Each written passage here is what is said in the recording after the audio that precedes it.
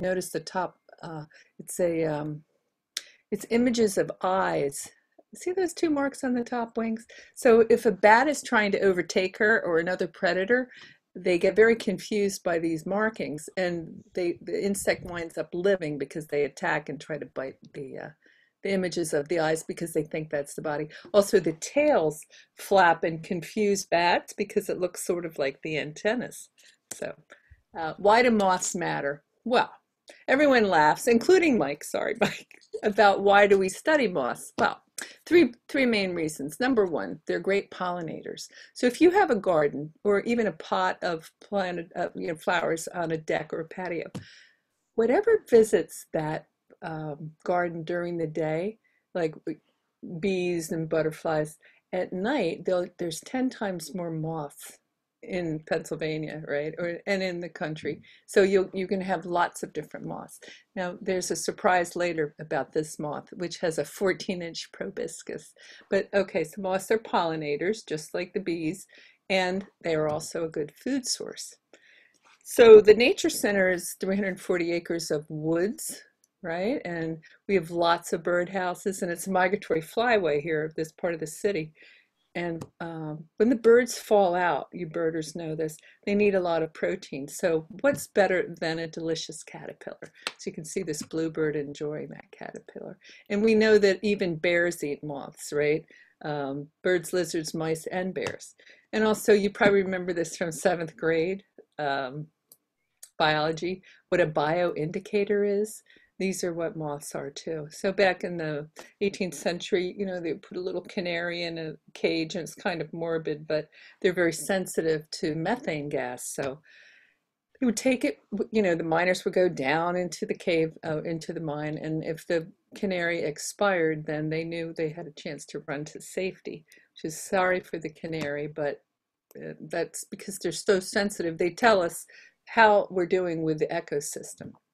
So what's the difference between moths and butterflies? Well, this is something you can do at home.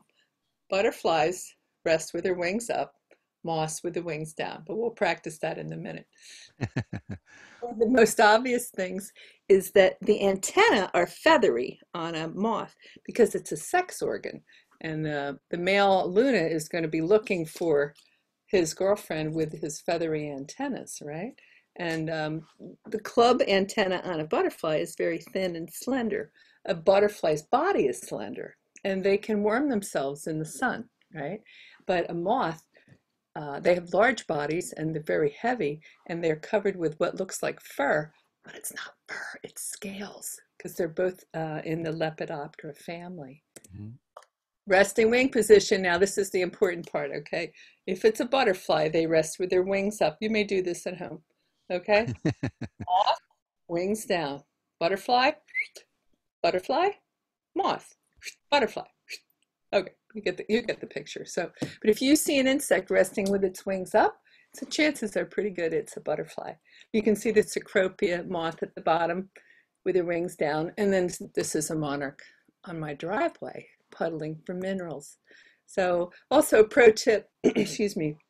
Butterfly starts with a B, and that's at the top of the alphabet. So you can move up, down, and there's going to be a quiz. So we got to get ready. So here's an interesting insect. If you have a flower garden and you have a trumpet-shaped flowers, you may have seen what looks like a hummingbird, but it's not a hummingbird. It's a hummingbird hawk moth. And this was one that was visiting my hostas. And then on the other side is another one. They're clear wings too. So it's one of the only moths that hovers like a hummingbird. Very beautiful. And it's interesting because it's a day flyer. And what do we call that? Diurnal. I'm sure you're all familiar with this, right? Nocturnals, nighttime, diurnals, daytime. But what is twilight? This is your SAT bonus word, crepuscular. And I'd like to see you try to use that in the next coming weeks and days. If you're with any nature people, just try to throw it in and get extra credit. So everybody knows this, right? Metamorphosis, this is the unique and amazing life cycle of moths and butterflies. Starts with an egg, goes into the caterpillar larva stage. That would be all right. That would be a good enough life cycle, right? But then the caterpillar grows eats and grows and changes 5 times. It's called instar. They molt and shed their skin and grow and grow. Next thing is the cocoon. This is another miracle. And you know, there's a difference between chrysalises and cocoons. You can remember the pro tip is moth has a O and cocoon has O's. So if it's a moth's cocoon, it's not a chrysalis, right? And people get that mixed up. But what happens with the caterpillar?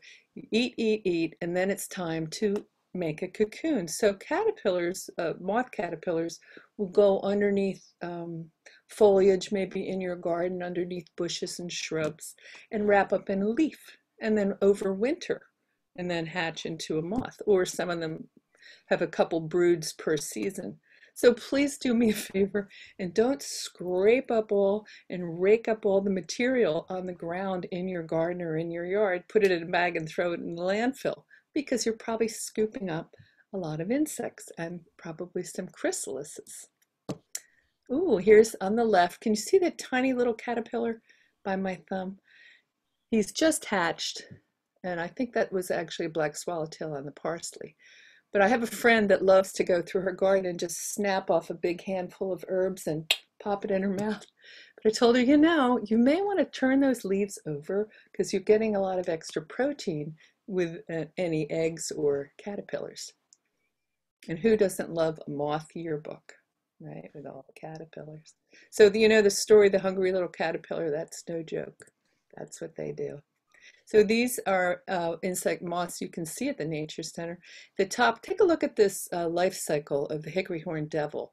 It starts out a pretty small caterpillar, and then it grows into what some people find quite terrifying. Down in the left corner, right? The man's holding the caterpillar, which goes into the ground and pupates over the winter, and then emerges as this stunning royal moth. And, you know, this is the woolly bear caterpillar. And you guys know that it's supposed to predict the weather, just like the groundhog. So do you know what the story is? It's the wider the stripe in the center, the milder the winter. The darker the black stripes, the colder. And if the head of the caterpillar is super dark, that means a very severe winter coming on fast. And the Isabella tiger is a beautiful moth that is the adult stage of that caterpillar. Ooh, if you want to have fun and you find a lot of caterpillars, set up a nursery. You can place the caterpillars in a container or a terrarium or something, but you have to close the top, and it's no joke because they'll get out. And feed them tons and tons of food, and they'll wrap into a cocoon. And in a couple weeks, you'll have lots of insects, butterflies or moths to release in your garden. Ooh, lore and legend. Well, there's a kind of, people are fascinated with things that live at night, right? And they're always demonized, like bats are supposed to be scary, and owls are spooky, and death head moths have gotten a very bad rap. And they've been in, you know, Dracula, The Sphinx by Edgar Allan Poe, and who can forget the most terrifying film ever, The Silence of the Lambs, right? That was a horror movie. And but the sphinxes are actually charming and very not playful, but I don't want to pretend that they know what they're doing. They're interacting with us, but at moth night they're fun because they can climb up and down, and if you put your finger out, they step up on your finger just like a canary, and they're quite entertaining. When I tell people about moth night, they go, ew. I hate moths, they wreck my clothes. And I've explained that these are different moths. So if you want to keep your clothing in good shape, you cannot have a little spot of cafe latte or something, because the female moth, which is the tiny little wool moth, will find the spot of food because she's making sure that her eggs, when her eggs hatch, the little larvae have something to eat. And after they eat whatever a little bit of spaghetti sauce or whatever, then they'll start eating the clothing. Please don't use the DDT or whatever this is. This is not what we recommend. You can use pheromone lures like this, right? And that's how you catch them, which can be purchased anywhere. But anyway, that's the story with that kind of moth. I just want to show you quickly a couple different families of moths. The geometer moth, if you're in the woods, did you ever see the little inchworm caterpillars inching along? This is this whole class of moths.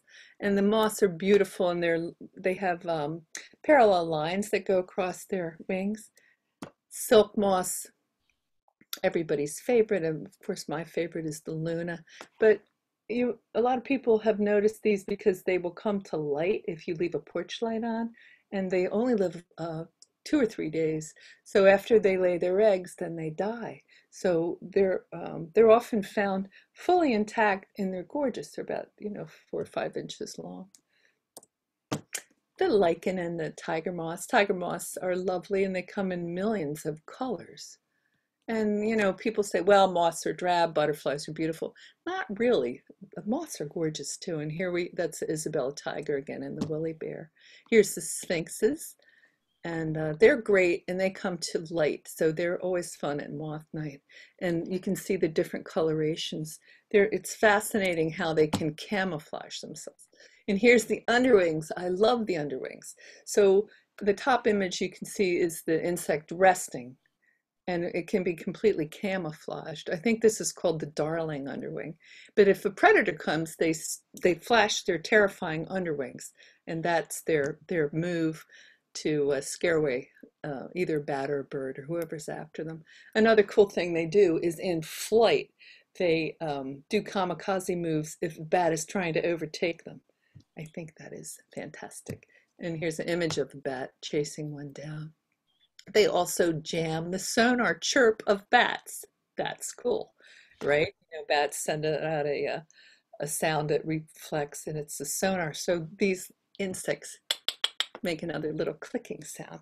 And I do a bat night thing, so I'm very interested in this person who's coming. Mike, I can't wait to hear all about this. Good.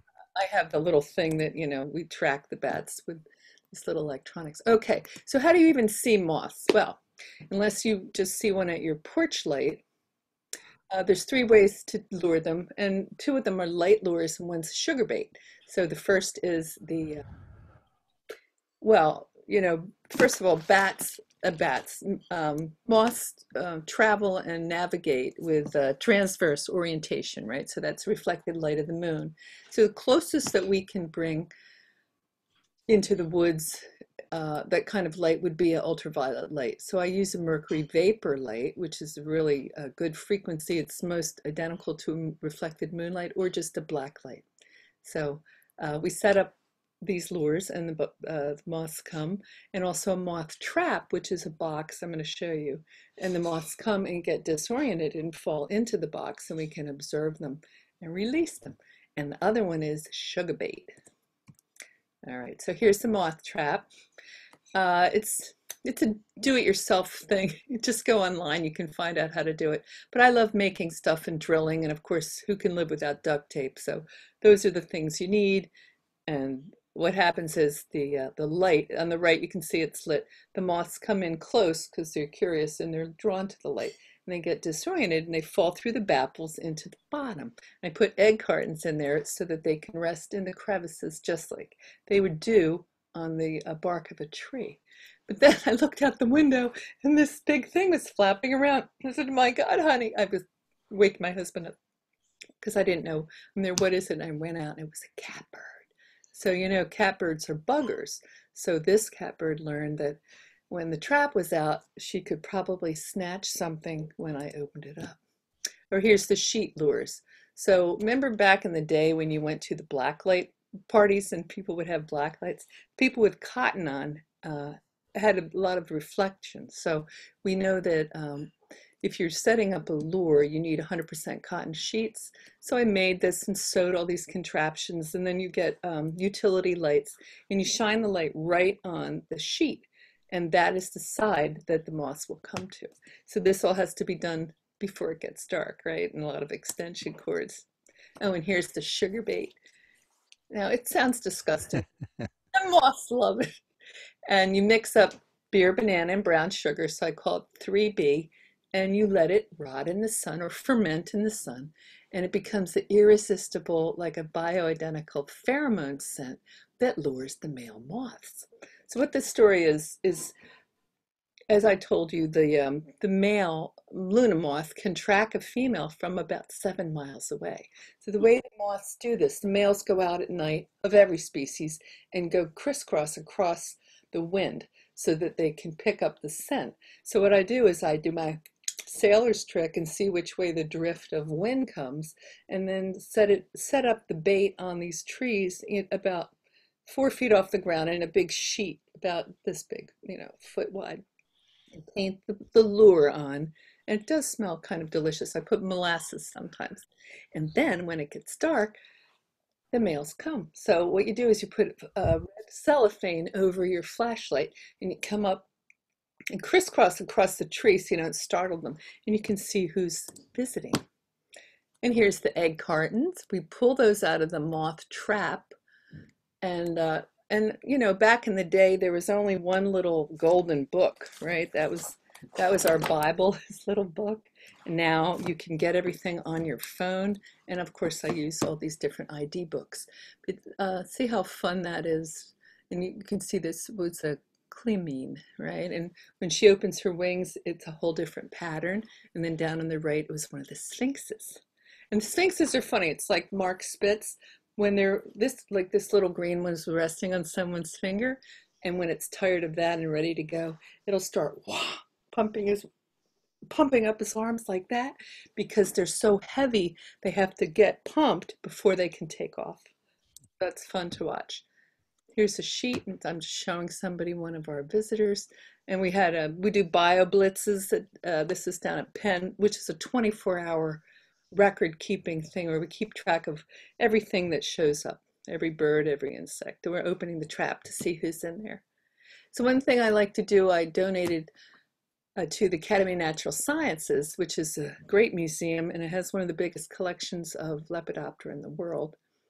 And I don't advise people to collect, and I do have a permit from Parks and Rec to collect because I teach, but anyway, we keep those specimens because as the climate changes, we need that for DNA and for research. And there's a lot of cool things you can do if you're interested, including the City Nature Challenge. And I know they were doing this at the Nature Center, and they'll be doing it again, where you keep track of everything on your phone, an iNaturalist app with National Geographic, and it's a whole global thing. And you can learn a lot about all the insects, and especially moths, and keep track of all your stuff. These are some of the books I like. If you're interested in it, it's easy to find everything you need on the internet. But I love the idea of people. We started this organization, Toxic Free Philly, so we're asking people to stop spraying herbicides all over the place. Like if you want more birds in your yard, you plant more flowers and pollinating species, native plants, so you'll get more insects that feed the birds, and you'll get a whole wildlife habitat. So that's why I'm grateful to the Nature Center for providing all this education and also preserving several hundred acres of land. Mm-hmm. And that's my story. Thank you, Kris. So you can unshare now, and then we'll come back, and that way we can see you bigger. Yeah. Thank you. That was great. Thank you. So if you have questions, please put them in chat, and I'll ask Kris your questions based on what's coming in chat. Just one thing I want to talk to you about. So butterflies tend to be more colorful. Moths tend to be less colorful, and there is always variations in any rule. But I just want to highlight one thing as I was thinking about it. So butterflies are daytime flyers, diurnal, right? And so they need color to see each other. That's how they find each other. That's how the male finds the female, by the flash of those wings. They're looking for those colors. Moths are night flyers. Color doesn't, you really don't see color at night. Color kind of disappears. So moths invented a whole different way to find each other, right? Except I don't know if the predators can see color. Ah. Well, the bats aren't seeing any color. The bats are hearing and watching with the sonar. Birds are going to see color. Well, they have their warning colorations, right? Right. A lot of moths, and they have the eye spots, like. Right.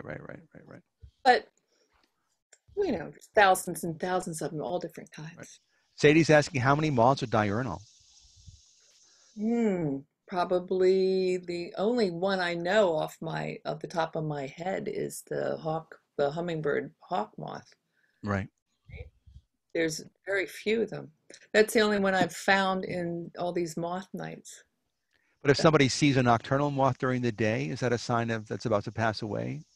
yeah, could be, especially if it's a big silk, if it's in the silk family, like the Luna and the big Prometheus and Cecropia moth. Right. Is light pollution negatively impacting moths? It is. It's negatively impacting birds and moths. Yeah. Fireflies too, apparently.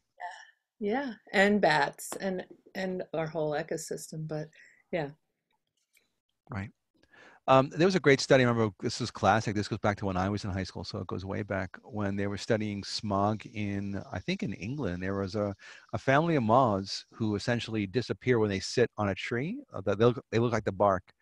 But as the trees got more sooty from pollution from chimneys, suddenly the lighter ones you could see, and so the whole population of moths shifted like surprisingly quickly. Mhm. So natural selection selected for the darker ones, and so suddenly the darker ones became prominent, and the lighter ones did not. That was always an interesting study. I thought of that when you're talking about bioindicators and the canaries in the coal mine.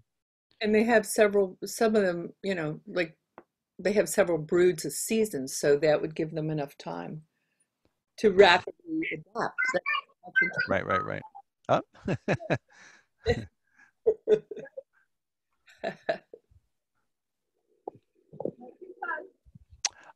Kathy loved learning about the moths. Wow, that one moth has a 14-inch proboscis. Wonder if we can see that. Yes, we're going to see that in a few minutes. I'm going to talk for a few more minutes, and then I wanted to. This is the one thing I wanted to show with you. I'll tell you the story behind it too. It's a great story. It involves Charles Darwin and a surprise, and it's just one of my favorite nature videos of all time. We'll get to it in 1 second. Ed saw a moth resting on a tree trunk during the day. Is that normal? It is normal, yeah. And I don't know if it was resting in camouflage. Um, Right. a lot of times they're up in the canopy, it's a lot safer. So, yeah. Yeah, if you see nocturnal mammals, like especially bats during the day, that's usually a problem, or raccoons, that's often a signal that they might be rabid. But that's not the same for moths. They have to rest somewhere. They do. Yeah, Usually they find a place where there's shelter and privacy. They don't want to be exposed because yeah. Is there something you can plant to attract hummingbird moths specifically? go online and look up the list of long throated plants. Uh-huh. Native is not good. Native is better, right? Yeah. Like the trumpet vines, that's one of their favorite things. And well, I have hostas. Those aren't native though. But anything with a long throat is good for them, And I right? imagine they're going for the same flowers that hummingbirds are going for. Yes. Yeah, so you plant a hummingbird flower, you might get them too. The more variety and the bigger clumps. The other thing that I would suggest is just like you would plant for, um, well, you plant daytime for butterflies, the same with moths. You just don't plant X flower here, X flower here, X here. You get 4 or 5 of the same and you make a drift because it's much easier for the females to see the drift of color, and especially if you plant the host plants for butterflies and moths, then the females can come and lay their eggs in that area because they know when the caterpillars hatch, they'll be mowing it down. So you're going to have to lose a lot of host plants. But basically, if you want to have these things in your yard, you have to find out how much light you have, what's the soil composition, what zone you're in, and blah, blah, blah. And then select your plants with a host plant for the insect Hmm. and pollinator nectar plants. Yep. Sadie points out that they love bee balm, which is what your photograph had it on bee balm. Had the yeah. Have that outside. That's a nice native. Thank you, Sadie. Right. Bee balm is Monarda. It's probably got other names too, but bee balm is Monarda, and bee balm comes in a bright red and a more lavender. So there's two different kinds. The Red, lavender is behind me right now, but you can't see it, but it's right behind me. yeah. Red is better because it's a little brighter. Right. But But that's a great example of coevolution of plants and insects. So this moth is once upon a time likely a nocturnal moth, and discover somehow something sends it down this pathway to become a diurnal moth that happens to mimic a butterfly, a hummingbird, but then I'm not sure where the clear wings come in, why the, Can't be seen, right? ah, The wings are translucent, so it gives it a little more, I think, protection from predators, right? It's a smaller object visually. right. There's a conversation in chat, Kris, about whether there's a movement in Philadelphia to reduce light pollution.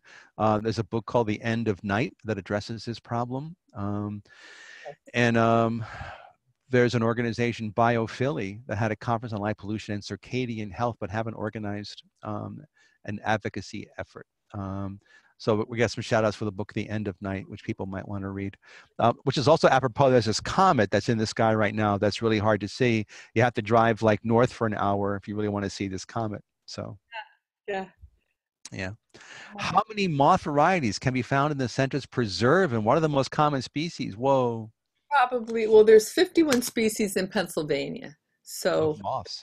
you know, it depends what month you're in. You know how you birders, I keep referring to birders, but you know, in any season, the first migrants that come, right, come through, and everything has their season. So when the host plant is ready, that's when the insects show up, and that's when the birds show up. So it all Right. goes season. So sphinxes, basically, I have a lot of moths that I would show you, right? A lot of big silk moths, all like 15 kinds of sphinxes.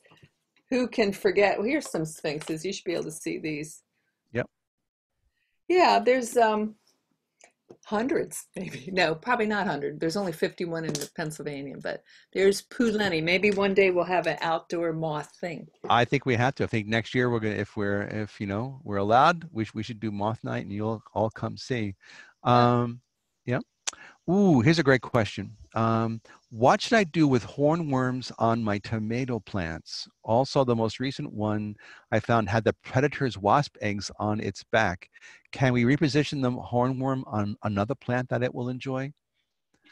I don't know. I'm not sure. What is their the problem because they're eating down your culinary bed, right? So Yeah.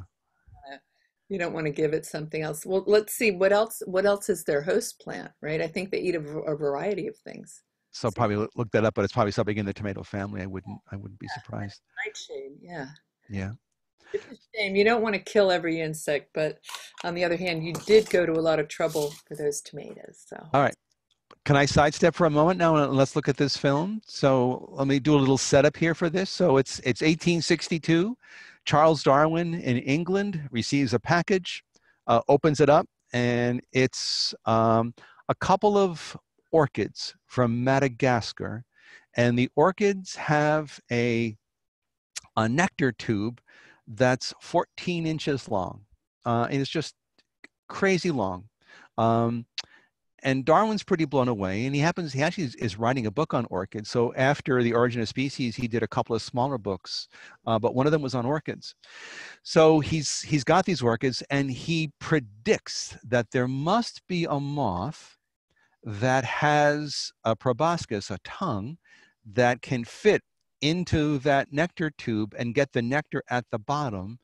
And of course, he was derided over his theory of evolution anyway. But many scientists thought that it was crazy that he would suggest that.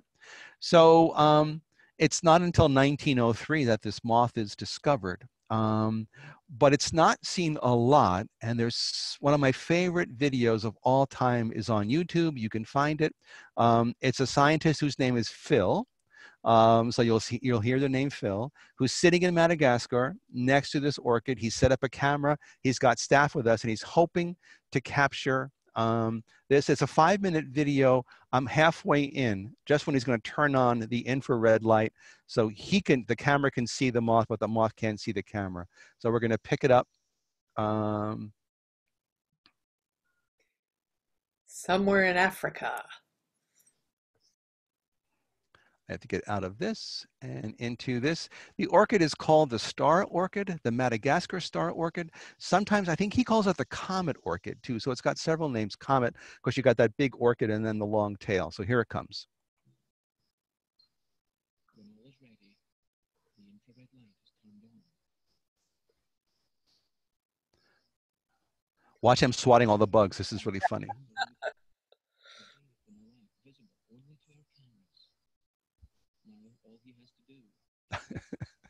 And swat bugs. Yeah. Not there, I bet.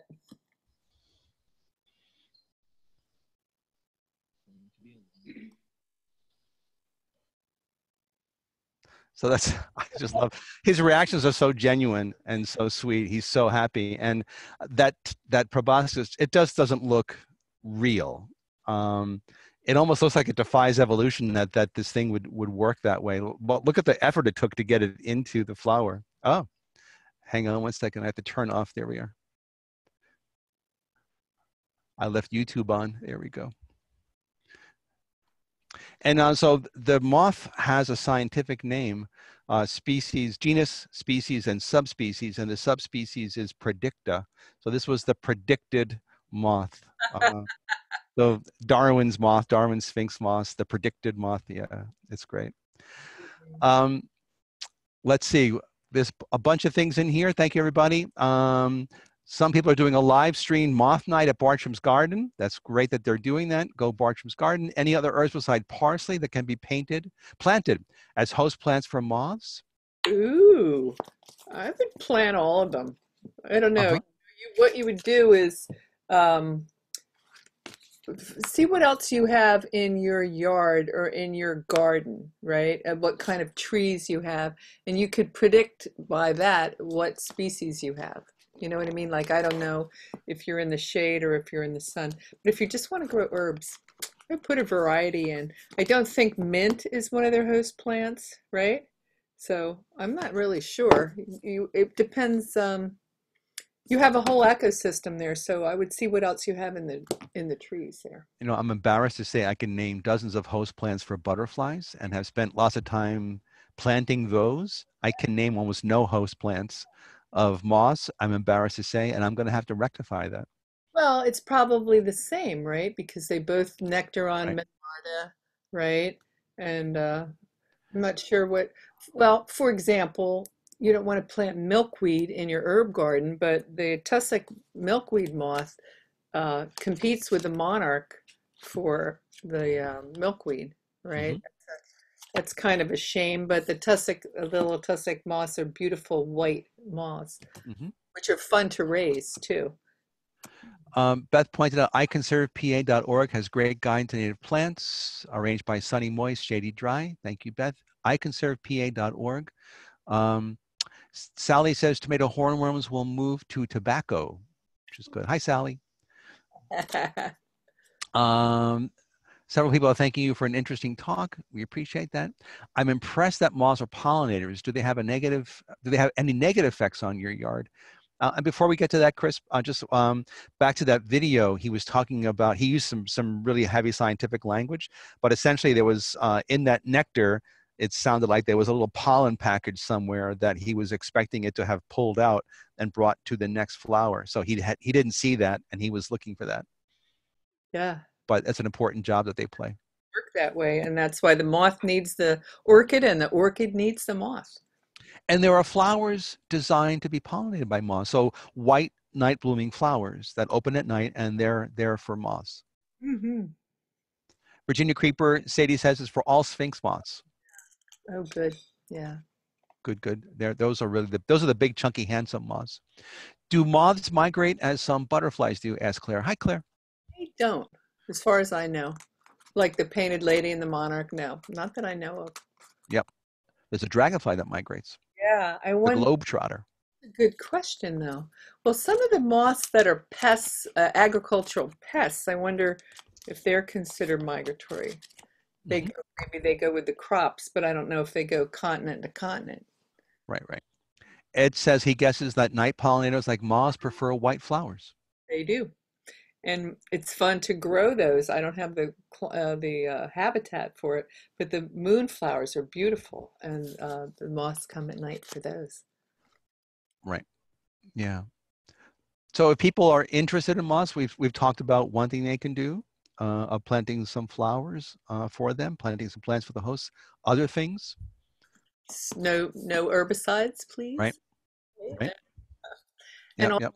don't clean. I went to the Queen's Garden, the Kew Gardens in London, because I thought, well, that'll be spectacular. And also locally to some of the pleasure gardens that we have in our area that I don't want to name names, but those gardens are groomed and they don't want any weeds. And they're groomed and they're weeded and they're mulched and they're kind of a moth and butterfly desert.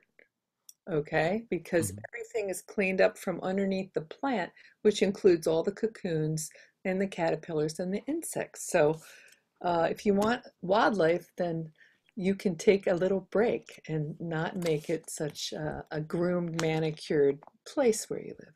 Yeah. And there's actually a bunch of insects who would benefit from sort of messier yards. So I know I leave the corners.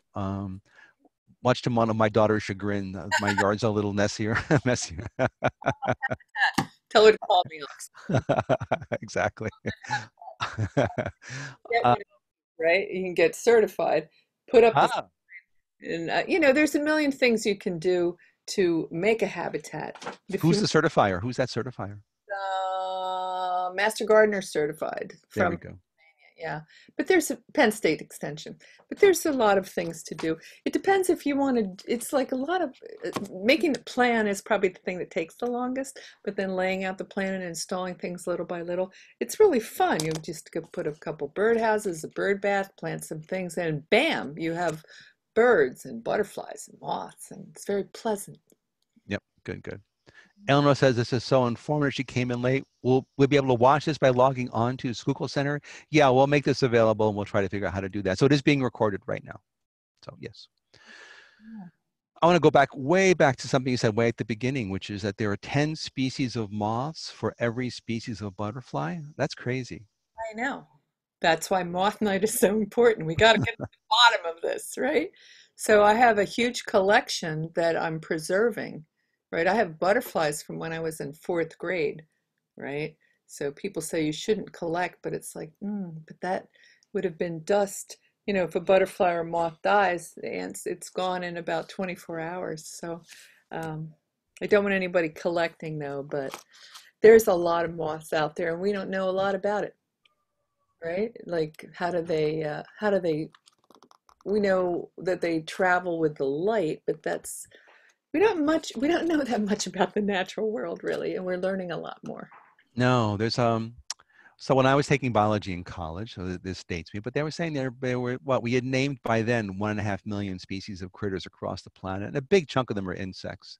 Big Mhm. chunk of those are beetles. So beetles are sort of the a huge component of the insect world. But this guy named Terry Irwin in the 1990s goes into the Amazon rainforest and shakes a tree over here and catches all the insects falling out of it and counts up the species, and doesn't go that far away and shakes another tree over there and counts those species and sees what the overlap. And the shocking thing is how much overlap there isn't in the rainforest of trees that are relatively close together. In Pennsylvania, um, not a huge difference across the state in some of the species, a lot of the insects, but in the rainforest, it was crazy. Terry Irwin postulates that there may be, and again, I was saying there might have been between 2 and 5 million species across the whole planet. He thinks there could be 30 million species of just insects. So here we are, 2020. We don't even know within a factor of 10 how many species share this world with us. It's a huge knowledge gap. It's an extraordinary thing. There are a lot of scientists filling that in all the time, but we can't tell you how many species share this earth with us yet. And we know that we're knocking them down as quick as we can. So Well, that's a whole nother conversation. we're happy. It's not raining. Hang along for Magic Moth Night, and we had it inside, which is a first, right? It's Right. really very interesting to do it this way. Longwood. Ed says Longwood and some other gardens have meadow gardens that are not so well groomed. True, But true. Do moths also like meadows like butterflies? Maybe they should host a moth night. Absolutely. they should indeed. Yeah. In fact, they've got Longwood has got some nice forests alongside some of those ungroomed meadows. That's probably got some good moth diversity going on there. Yeah, and as long as there's a lot of host plants for the caterpillars. Yeah. Yeah, Well, I'm delighted because over time, the whole culture is changing with the use of herbicides, and we're working, as you know, to change the law in public land in the city with our toxic-free filly. So yeah, that's exciting. It's good. just that we're so accustomed to using it. So Right, right, right. Yeah, I know people have been using Roundup a lot, and Roundup's getting a lot of attention now, and some of the problems that it has. So, yeah, thanks for that. Yeah, yeah. so maybe next year we'll do it outside and see. I think I would love to. Anybody remember moth snowstorms? I Uh, guess is that so many moths that it was like a snowstorm? yeah, when we were little, when we were little. Yeah, there's actually there's been some studies on the decreasing numbers, not diversity, but raw numbers of insects for reasons that are mysterious. Probably habitat loss, probably chemical. But there's fewer insects now than there used to be. Right. Sadie's typing when you drove around at night, they would cover your windshield. Yeah. Yes. So, right. And I think that's how most of us intersect with moths, one of two ways. One, they eat your clothes. The other is they cover your windshield as you drive around at night. I think we need to get to know them a little bit differently and a little better. Yeah. That's, yeah. Well, And wipe the pizza sauce off your sweater when you put it in the closet. yeah. Well, we don't want to just let one little moth give every moth a bad name, right? Right. Also interesting. So a group of kids once found a hickory hornworm at the Schuylkill Center 5 or 6 years ago during summer camp. It, that's a chunky guy. Wow. I mean, that was like a cigar. It was like holding a cigar. That is a great thing. Yeah. So Great. that's the one I have seen my whole life. Yep. That was impressive. I'm glad that they were outdoors playing and they weren't sitting in front of a screen and they were going, wow, look at this thing. What is that? Yep. Right? So of course we Googled what you should do with it, and we released it, but we wanted to release it near where it wanted to be, which Yes. was great. Yeah. Yeah. So that's why there's the beautiful royal walnut moths at the nature center. Yep. So Kris, it's almost 8 o'clock. Anything else you want to share with us? Just that I'm excited that people showed up for moth night. Thank you. Yeah. There were 60 of us. Sorry. Thank you so much. I appreciate that. Yeah, and there's so many things. A lot of the stuff that I use, I got at the nature center, right? Hmm. You have these really fun Lots of field guides. things, yeah, and all the guides, Hmm. and not to mention hundreds of acres of native plants and uh, Yeah. undisturbed trails and woodlands, which is very interesting, and then meadows and fields and blah blah blah. So it's a great place. Thank you, Kris. So thank you, Kris. Kris Soffa, she's a neighbor of the Schuylkill Center, as I think you can tell. She's a master naturalist, a moth-er, uh, a trail ambassador with Friends of the Wissahickon on the Philadelphia Parks and Recreation Commission. So thank you, Kris, for a great night. Thank you, everybody. Next week, the story of plastic. See the movie and come for a conversation. And then we'll take a couple of weeks off and come back in September with honeybees first and then bats and COVID. Meanwhile, come for a walk at the Nature Center. Come see get your nature RX or nature therapy, if you don't mind, and become a member and support our work. So we're really thrilled that you're all here and hope to see you again soon. Thank you, Kris. Thank you, Mike. Thank you, everybody. Everybody. And everybody stay well, stay healthy. Talk to you soon. Thank you all. Bye bye.